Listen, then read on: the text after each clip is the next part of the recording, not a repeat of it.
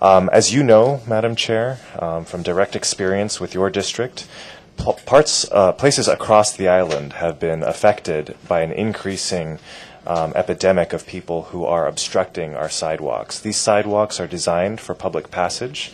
They're not designed to accommodate people who are lying down on them, and as a result, it is dangerous to both pedestrians and to the people lying down to permit them to lie down on the sidewalks. Often pedestrians are to traverse around people who might be lying down are actually entering the roadways, and that's an even more dangerous place for pedestrians to traverse. And so I think this bill makes some reasonable and limited changes to existing law to accommodate the safety and the public health of people who are trying to access those neighborhoods. It's safe to say, Madam Chair, that we receive, I think, more complaints, questions, and comments about people lying down on the sidewalk than virtually any other issue.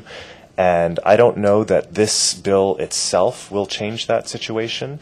As has been discussed, the problem of homelessness is a problem that's affected our city and county for many years now. It's a growing problem. This measure does not deal whatsoever with homelessness. It mentions homelessness not at all, in either of the two CD1 drafts that have been discussed and proposed today. And it doesn't affect the homeless. It doesn't penalize them. It doesn't criminalize them. All it does is require that sidewalks in certain limited, very limited geographical areas, the ones that have been most disproportionately impacted by people lying down in them, remain free and open for people to ingress and egress and to do the things that that the sidewalks are designed to do. One final note, Madam Chair, the issue of the difference between a 24-hour and a time-limited ban. As you know, Madam Chair, our sidewalks are used at all hours of the day and the night.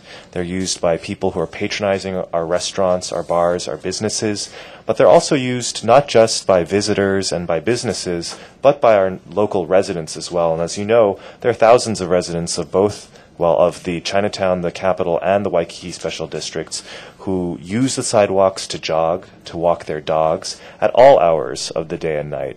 You might know, Madam Chair, that our state wakes up the earliest of all states in the country.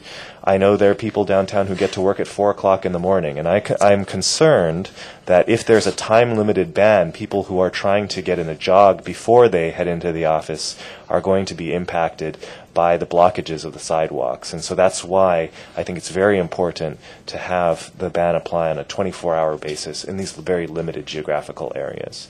So with that, Madam Chair, I again thank you very much for your hard work on this measure and for your the devotion of your committee's time and resources to it. Thank you. Thank you. Members.